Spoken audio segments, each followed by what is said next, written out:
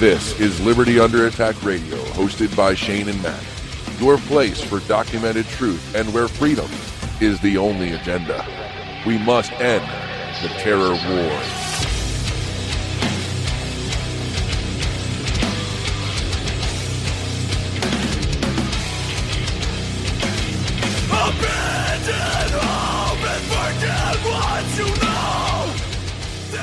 Good evening and welcome to another edition of Liberty Under Attack Radio. Today is May 17th, 2015, and I am pre-recording this for the May 24th broadcast.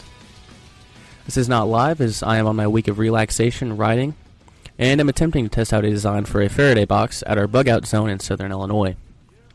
Instead of playing a rebroadcast, I have decided to choose a timely selection from Bill Cooper's Hour of the Time archive, dated November 9th, 1998, nearly 17 years ago, when I was a mere age of 6.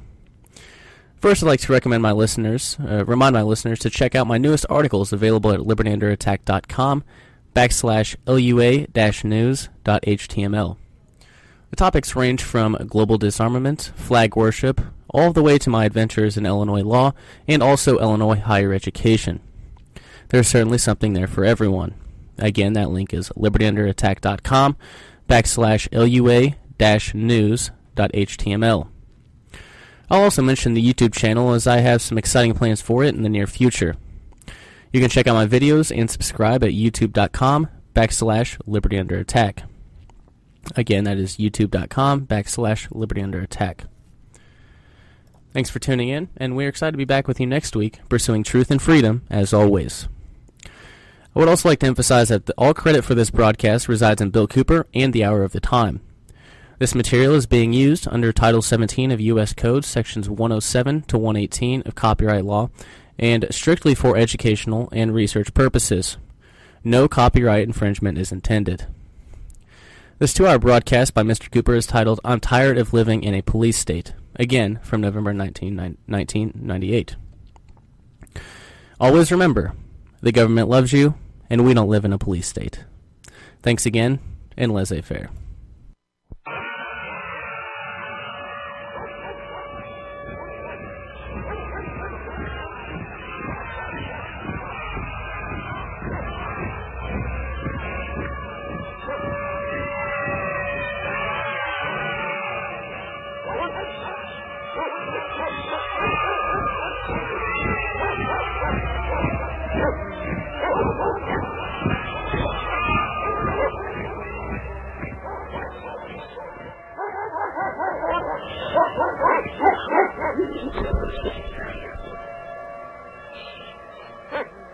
You're listening to the Hour of the Time. I'm William Cooper.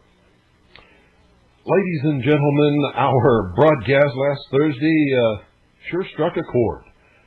I've received letters about radio-controlled model airplanes, helicopters, and even gyrocopters, or gyro whatever they're called, gyro airplanes. I have received a whole bunch of email on the subject. In fact, it turned out to be so popular that we put a link from our website to all the different places on the internet that we could find concerning radio control model airplanes, helicopters, and rockets, and all of the other things in between. And so we hope that you'll take advantage of that. And we have, on the advice of callers and letter writers and people who sent us email, purchased the Senior Telemaster. That is, we've ordered it. We have not received it yet. And it will be here sometime this week. And we're all very excited about it. Can't wait to get it and open the box and look at it and start building it. And Pooh is very excited, and so's little Allison. And of course, we're going to get everybody involved in this whole project, and it's going to be a lot of fun. I guess you've all heard by now that Newt, the great salamander of the House of Representatives, has declared that he is not going to run again for Speaker of the House. In fact, he has bought the whole baloney story hook, line, and sinker, and he wants to resign from Congress. Well, I say good riddance. Really, good riddance. He's just a socialist Democrat in disguise. He's a New Ager, has been all his life.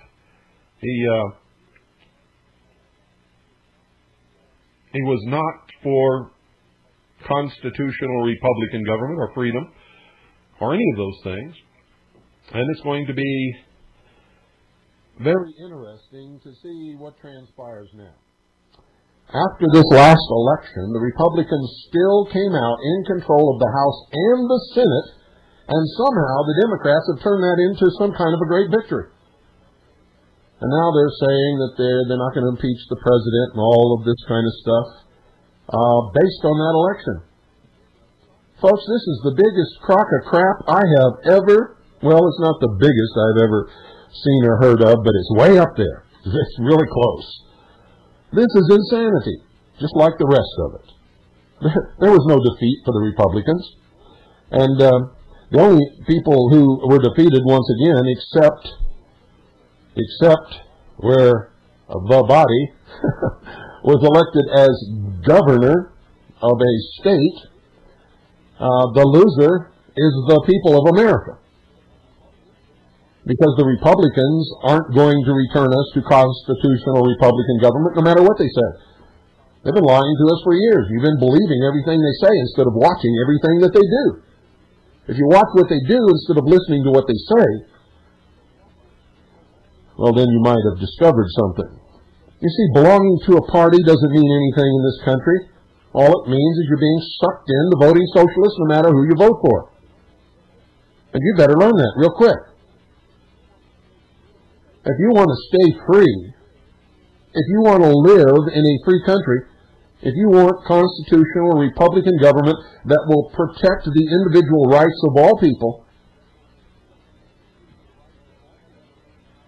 then you had better learn how to vote American. Forget parties, forget affiliations, forget all of that crap. Vote for the people who will return us to constitutional Republican government and stop this police state in its tracks. And if you can't do that, then there's only one avenue left open to us. That's the avenue given to us by the Founding Fathers in the second article and amendment to the Constitution through the force of arms. And I think that's where it's eventually going to end up anyway. I really do. I regret it. I hate it. I don't like it. I don't want it. But the alternative is to become a slave in a socialist, one-world totalitarian government. And I'd rather do anything than that. Anything at all. So, folks, you better hang on. It's going to be a rough ride. Real rough ride. In fact, it's going to get rougher and rougher. It's going to get downright dangerous. A lot of people are going to get hurt before this is over. And it won't be our fault.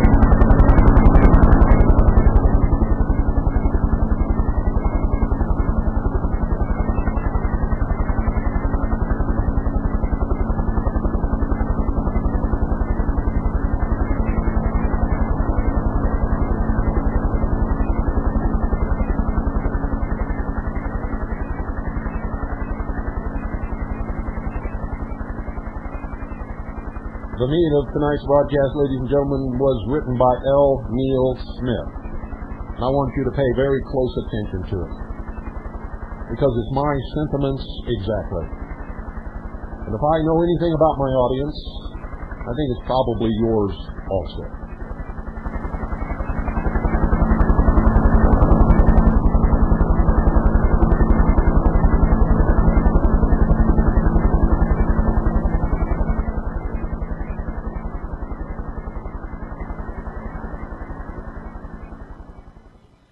You may remember the way that at the start of Robert Heinlein's novel Methuselah's Children, a secret gathering of the exceptionally long-lived Howard families began with the hero Lazarus Long assuming the chairmanship on the grounds that he was the oldest individual present. Well, I've been an active libertarian for 36 years last month, which I suspect makes me the senior libertarian at this gathering, presumably full of mature wisdom. Not to mention a great many other things I'm sure that several of you are practically bursting to bring up. Mature wisdom. Heinlein also asked us in the notebooks of Lazarus Long, as I recall, if we'd ever noticed how often mature wisdom resembles just being too tired. Ayn Rand said something very like that too, and I certainly qualify on those grounds as well. You see, I'm tired. I'm tired of living in a police state. I'm tired of living with a government that, in the name of making the world safer for democracy, took a young religious conscientious objector during World War I,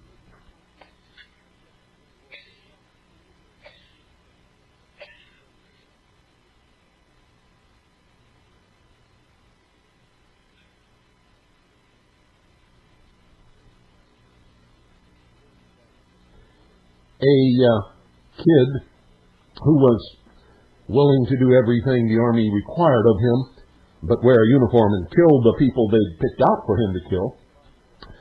And they hung him by his shackled wrists in the deepest dungeon at Leavenworth, standing in a foot of icy water in the dead of Kansas winter.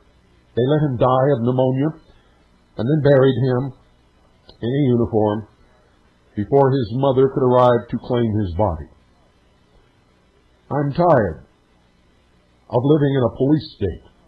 I'm tired of living with a government which at the end of a war widely advertised as having been fought to obliterate fascism forever, nevertheless agreed to round up 2 million Russian refugees in France and elsewhere in Europe at the end of that war, crowded them into boxcars exactly as Hitler had done to the Jews,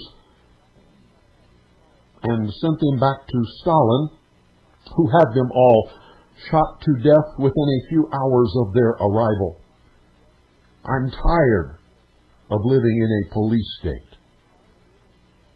I'm tired of living with a government that smashed its way into the Utah homes of Mormon polygamists in the 1950s, people harming no one by practicing their First Amendment right to freedom of religion, sorted out the women and children and made them pose for humiliating photographs with numbered cards around their necks, while imprisoning their menfolk until they signed statements making bastards of their children. I'm tired. I'm tired of living in a police state. I'm tired of living with a government that, sliming its way from one sleazy justification to another, every day for 51 days, confined, terrorized, tortured, poison-gassed, machine-gunned, and then incinerated 80 innocent individuals, 24 of them beautiful little children, in broad daylight, on national television, and not only got away with it, but prosecuted the survivors, and, when they were acquitted, sent them to prison anyway for what will likely be the rest of their lives. I'm tired of living in a police state. I'm tired of carrying around the knowledge that a crooked federal judge imprisoned that handful of innocent acquitted victims of state terrorism to keep the government from being put on trial in his courtroom. I'm tired of living in a police state.